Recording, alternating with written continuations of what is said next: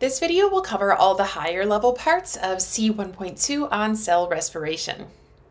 In this topic, you're going to hear a lot about a molecule called NAD, and NAD stands for nicotinamide adenine dinucleotide. It's one of the few molecules that you don't actually have to know the long term for it. You are allowed to use the abbreviation even in your writing. And it's an example of what we call an electron carrier. I love this term. It's exactly what it sounds like. It is a molecule that carries electrons. So another way of thinking about that is it is easily oxidized and reduced. So reduced meaning it can easily gain an electron, and oxidized meaning it can easily then lose that electron or pass it along. But in the meantime, it is a temporary electron carrier. Now, in reality, electrons don't come from nowhere and they don't go to nowhere. They're passed between molecules. So when a molecule loses an electron, that is called oxidation. But that electron doesn't just go into space, it is immediately gained by another molecule.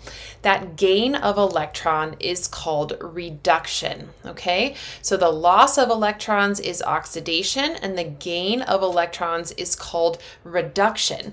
And those two processes happen simultaneously. So anytime you have the movement of electrons from one to the other, something is getting oxidized and simultaneously something is getting gained. You may have heard that, or someone is gaining electrons. You may have heard that referred to as redox, those oxidation and reduction reactions occurring simultaneously. Now, there are a lot of things that go along with redox, and if you're also taking things like chemistry, you'll learn a lot more about this. From a biological perspective, it's important to keep your eye on two things.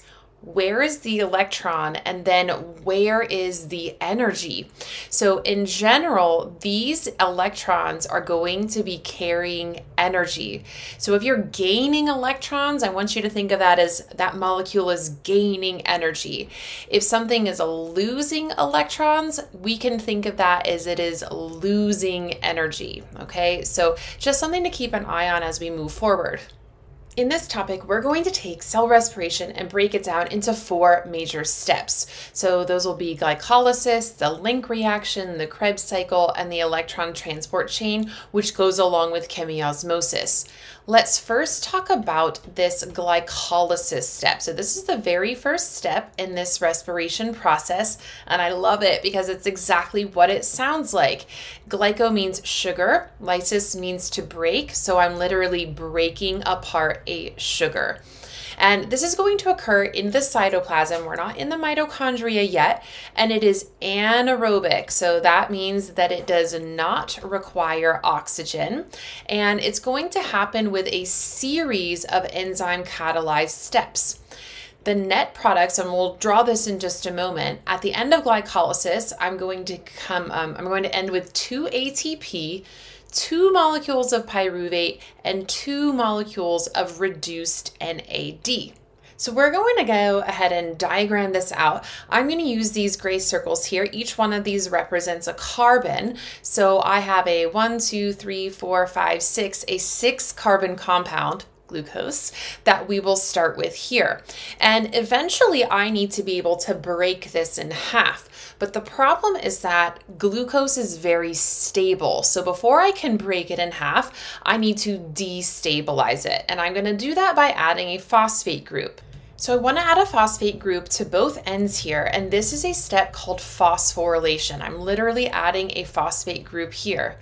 Who do I know that has phosphate groups that I can borrow from? ATP. Okay, so ATP is going to donate a phosphate group, and it's going to become ADP. Now, I need 2 phosphate groups, which means I need 2 ATPs. So I have to spend 2 ATPs just to get this process started. Once I've done that, now this is unstable enough to where I can break it in half. And that process is called lysis. Okay, so I've got 2 processes that I've done so far, all part of glycolysis. Okay, I'm just working with glycolysis, phosphorylation, then lysis, And now we are going to go into the next phase, which is an energy harvesting phase. So there are two things that I'm going to get out of these intermediates. And by the way, you don't need to know the names of these intermediates, but you do need to know the steps and what we end up with. So I'm going to go through two phases. And the first is oxidation. So this molecule is going to get oxidized. It's going to lose electrons, and that means something else is going to get reduced. And so what will get reduced is that molecule called NAD. NAD is going to pick up those electrons, and you can write this out either way. You can either say it becomes reduced NAD, or you can call it NADH, that's up to you. And this produces two molecules of this, okay? So I can reduce one molecule of NAD using this intermediate, and a second molecule of NAD using this product. So that's the oxidation bit. Now, what we left out earlier on is that when this molecule actually breaks in half, it is phosphorylated a second time. Now, it doesn't use phosphorus from ATP just because of bonding reasons, okay? It's able to attach an inorganic phosphate group to that molecule. But anyways, at the end of the story, and you don't need to know all the intermediates, each one of these actually has two phosphate groups. And that's going to be very important for our last phase, which is called ATP formation. So if I take a phosphate group off of this molecule, I can actually use that to turn ADP into ATP. Okay, so I can make ATP this way. And I have 4 phosphate groups available. So that means I can actually take 4 ADP and turn them into 4 ATP. And so here's what I'm going to end up with in this process. I started out by having to use 2 ATP. So I'm 2 ATP in debt, and I make 4 ATP in the end. Okay, so this gives me a net gain of 2 ATP in the process of glycolysis. What else am I making? Well, I am making 2 molecules of reduced NAD. So again, I can write that either way. I can either say reduced NAD, or I can call it NADH. That's up to you. And then I have 2 molecules at the end. Each of these 3 carbon molecules is called pyruvate. So this is where we are getting these 2 pyruvate molecules. You may also see them referred to as pyruvic acid, right? But at the end of the day, I've taken a 6 carbon molecule and I've broken it down into 2 3 carbon molecules, and I've made a couple of other important byproducts as well. Now, in order for glycolysis to happen, I must have ADP and NAD. Shouldn't be a problem. If I don't have any ADP, that means I have a lot of ATP, and if I have a lot of ATP, I shouldn't be doing glycolysis anyways. There's no need there, okay? Now, if oxygen is available, that reduced NAD that we make in glycolysis is converted back into regular NAD during the electron transport change. So I should have a continual resupply of this NAD.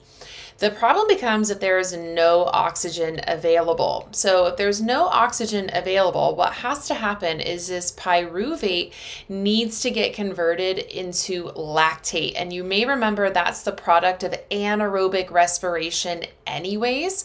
And the reason that our cells do that is because we need to regenerate NAD. So that reduced NAD or NADH, depending on where you're reading it, is converted back into NAD by donating this hydrogen and an electron to the lactate. And the whole reason why we produce lactate as a byproduct of anaerobic respiration is to regenerate the NAD that we need so that glycolysis can continue. Okay, so in anaerobic respiration, we make 2 ATP and 2 reduced NAD molecules. If there's still no oxygen available, that lactate production uses the 2 reduced NAD, okay, and produces 2 NAD, and then we are left with just the total of 2 ATP. So if I have to do anaerobic respiration, the only energy products that I'm producing are these 2 ATP, and then that pathway then ceases. So let's do a quick summary of these different pathways, right? So in glycolysis, glucose is converted to pyruvate. That's universal, doesn't matter whether you have oxygen or not, okay? If oxygen is available, then the aerobic pathway will result in carbon dioxide and water being produced as a byproduct. In the anaerobic pathway, so no oxygen, it really depends on what organism that we're talking about. Humans and some bacteria, they're going to produce lactate as a byproduct. We just talked about that to regenerate NAD.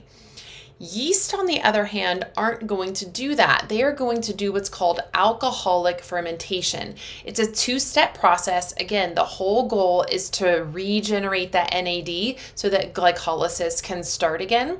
The end result of that is that yeast will produce 2 byproducts, carbon dioxide and ethanol.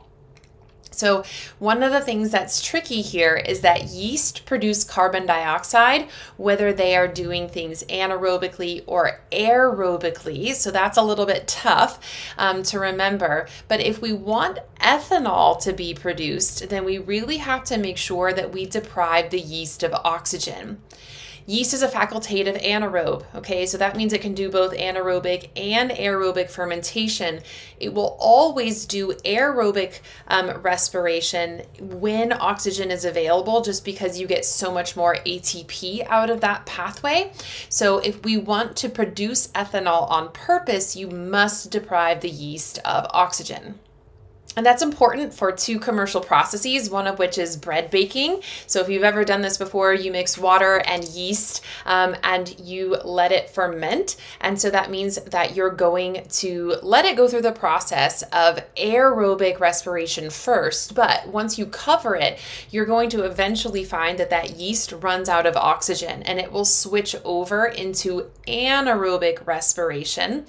Either way, that yeast is producing carbon dioxide, and you're going to notice your bread dough getting bigger and bigger, and that rise in the bread is caused by all the carbon dioxide that is getting trapped within the bread dough.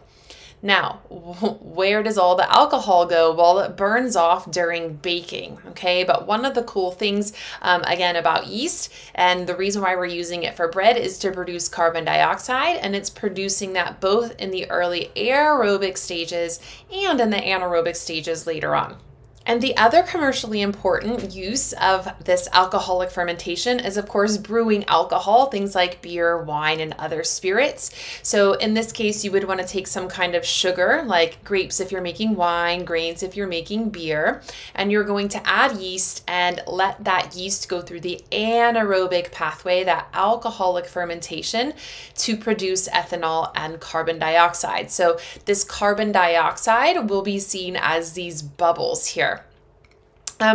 If you're going to produce alcohol, you need to make sure it's anaerobic, otherwise it will go through the aerobic pathway, and you need to let off the carbon dioxide, okay? So have some kind of a valve for this to escape. You can make quite a bit of alcohol content here. So the more sugar that you add, the more alcohol you're going to get, up to about 15%. And the limit there becomes because this alcohol ends up killing the yeast. These make some really cool IAs, by the way, if you're interested in doing that. And this, of course, is something that we can use to create alcoholic drinks or even biofuels. So some really cool implications there. So we're going to switch back over to talking about the aerobic pathway, but before we do that, let's create a mental map of where all of these reactions are going to occur. So I, of course, here have a mitochondria. Mitochondria has an outer membrane and it has an inner membrane with these folds called cristae. So the inner membrane is folded into cristae. On the inside of the inner membrane, we have this area known as the matrix. And this small area between the membranes is called the intermembrane space. So we've already talked about glycolysis, okay, and that is going to happen in the cytoplasm. We've got a few different reactions that we'll talk about next, one of which is the link reaction. So that is happening in the matrix. And then we have the Krebs cycle, and that is also happening in the matrix of the mitochondria. And then you have the electron transport chain and chemiosmosis. And I'm drawing it like this because it really happens on these folds of the inner membrane, on these cristae, and it bridges both the matrix and the intermembrane space. So this is where I want to kind of remember that is happening. So let's get on with this link reaction here. You may recall at the end of glycolysis, we had 3 carbon molecules called pyruvate. Okay, that was the product of glycolysis. This link reaction takes place in the matrix of the mitochondria. So pyruvate is going to move into the mitochondria and undergo a couple of changes. So I find it easier to think about, and I'm just running out of room, it doesn't actually go down, but I find it easier to think about what's happening here by talking about or by envisioning what's going on at the end. So at the end of this link reaction, I should have a 2 carbon molecule with a coenzyme attached, and this 2 carbon molecule is called acetyl-CoA. Okay, so that's the end product here. Well, what has to happen in order for me to go from this pyruvate to this acetyl-CoA? Well, one of the obvious things is that one of these carbons has to come off, okay? So one of these carbons is going to come off of pyruvate, and that is called decarboxylation. It's the removal of a carboxyl group, COOH, and it's going to come off in the byproduct form of carbon dioxide.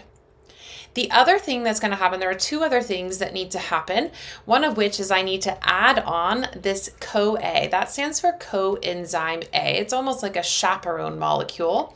So CoA is going to be added in.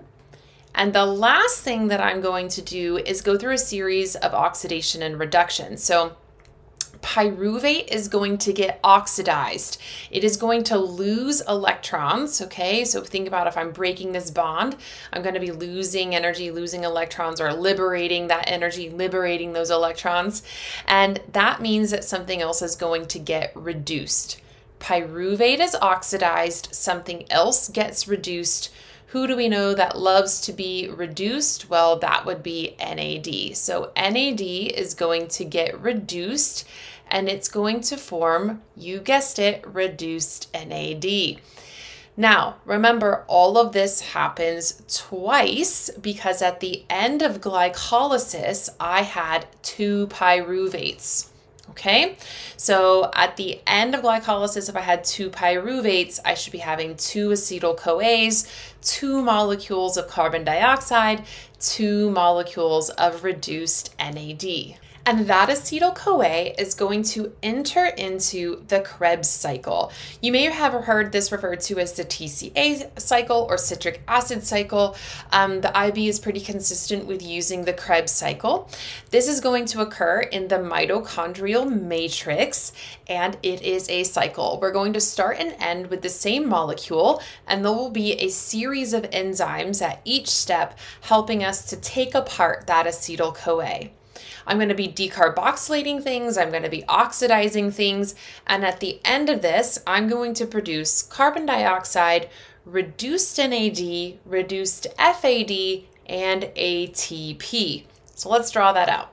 Here's my acetyl-CoA, and this acetyl-CoA is going to be attached to a 4-carbon molecule. So these green circles, each one of these is carbon. I've colored them a little bit differently so that we can trace what's happening here, but they're all carbons. Okay, so a 4-carbon molecule called oxaloacetate is going to attach itself to acetyl-CoA. Then this coenzyme A is going to pop off. Okay, it's just kind of like a chaperone to help get this Krebs cycle started. And so I'll be left with this. Once that coenzyme A comes off, I now have a 6-carbon molecule. So I have my 2 carbons from acetyl-CoA and my 4 carbons from oxaloacetate. What we're going to do is we're going to go through a series of decarboxylation and oxidation reactions. So when we say decarboxylation, we mean removal of a carbon, okay? And so that carbon will come off as a carbon dioxide molecule, and I will be left with a 5-carbon compound after this step. Now, I also said oxidation, so that part is the decarboxylation. This molecule, this intermediate, is going to get oxidized, which means something else will get reduced. What is the something else? Well, that's NAD. So NAD will be reduced to form reduced NAD. So I'm going to be able to form reduced NAD in between this 6-carbon and 5-carbon compound. Now we're going to repeat that process one more time. So we go through decarboxylation, we go through oxidation, and now I'm left with a 4-carbon molecule. Wouldn't you know it? It looks a lot like the 4-carbon molecule of oxaloacetate that I started with, and that's why we call this a cycle. Now, there are enough residual electrons still attached to this 4-carbon molecule that I can continue to reduce a few things. So I can reduce one more molecule of NAD. I can also reduce another electron carrier called FAD to make reduced FAD, and I can even manufacture one molecule of ATP. So I can also reconvert or regenerate ATP from ADP. So what have I managed to make in this Krebs cycle? 2 molecules of carbon dioxide, 1, 2, 3 molecules of NAD, 1 molecule of reduced FAD, and 1 molecule of ATP. But don't forget that this entire cycle is going to turn twice per molecule of glucose because we had 2 pyruvates, 2 acetyl-CoAs, okay? So at the end of this, basically what we need to understand is that all of our original carbons that were in glucose are gone. They've all been picked apart, either in the link reaction or the decarboxylation reactions here in the Krebs cycle. So all of the carbons are gone. Where is all of the energy? It's in a small amount of ATP. Okay, so we made 2 in glycolysis. We'll have made 2 here in the Krebs cycle, 1 for each turn of the Krebs cycle. So I've got 4 ATP. It's not a ton. Most of the energy after the Krebs cycle is being carried by those electron carriers. So I've got a bunch of reduced NAD now. I've got some reduced FAD, and those electrons are going to carry that energy to the final step in the cell respiration process. So let's figure out where we are in this diagram. If I take a look at this mitochondria, what I've done here is I've zoomed in on a space that's maybe like right here, okay? So I'm looking at the inner membrane, that's right here, and right above it is the intermembrane space, that space between the inner and outer membranes, and right below it is the matrix. Embedded in this inner membrane are a series of electron carriers. They are easily oxidized and reduced. So what's going to happen is something like reduced NAD, or it could be reduced FAD, it doesn't really matter, is going to donate an electron to these electron carriers. When it does that, it is no longer reduced NAD. Now it is just regular NAD again. Okay, so reduced NAD has been oxidized and this electron carrier has been reduced. It can also pass that electron to the other electron carriers, okay? In which case, every time it loses an electron, it becomes oxidized, gaining an electron reduced, so on and so forth. Now, every time that electron gets passed from carrier to carrier, that's going to liberate some of the energy from that electron. And the energy from that electron is going to be used for active transport. So embedded within that membrane, we have proton pumps that are going to pump protons from the matrix into the intermembrane space. So every time that electron is passed, protons are going to be pumped into the intermembrane space. Okay, again, that is then going to be passed to the next electron carrier and the next electron carrier, so on and so forth. Every time that happens, protons are going to be pumped into the intermembrane space using active transport. That's what that energy is used for. Now, the intermembrane space is very small, so that is going to create a high concentration gradient of protons, and that will be very important in just a moment. For now, let's go ahead and highlight the difference between reduced NAD and reduced FAD. The electron that is carried by reduced NAD has a little bit more energy. It has enough energy to pump 10 protons into that intermembrane space, whereas reduced FAD only has enough energy to pump 6 protons into that intermembrane space. But at the end of the day, what's important to understand is that the energy from those electrons is being used to pump protons into the intermembrane space. I have that going upwards here, okay? It doesn't matter. Remember, I could have drawn a portion of the mitochondria down here, in which case the intermembrane space would be down below. So how do we differentiate using our eyeballs? Where is the matrix? Where is the intermembrane space? Look for the direction that protons are being actively pumped. They will be actively pumped into the intermembrane space using the energy from the passing of that electron. So what we just talked about was the electron transport chain, right? The passing of that electron. That is coupled with a process called chemiosmosis. So chemiosmosis is the movement of protons from a high concentration to a low concentration through ATP synthase. So we actively pumped them to get them into the intermembrane space. Now they are going to move via facilitated diffusion through this very special intermembrane or transmembrane protein called ATP synthase. Okay, so this ATP synthase is a protein that does 2 different things, okay, and it's what is right here. It acts as a channel protein for the facilitated diffusion of those protons. It also acts as an enzyme to catalyze the conversion of, my of is missing here, of ADP to ATP. So when these protons, I'll show you again, when these protons are moving through ATP synthase, it actually turns a part of that enzyme, and that kinetic energy can be used to convert ADP into ATP. Okay, so this is where we're getting most of the ATP in aerobic cell respiration, is from chemiosmosis, the movement of these protons back into the matrix passively through ATP synthase. So here's a closer look. This ATP synthase molecule has a part down here that actually rotates. So as these protons move through the channel protein, this part rotates, creating kinetic energy, and that kinetic energy allows ADP to be converted into ATP. So we can phosphorylate this ADP, add on that other phosphate group.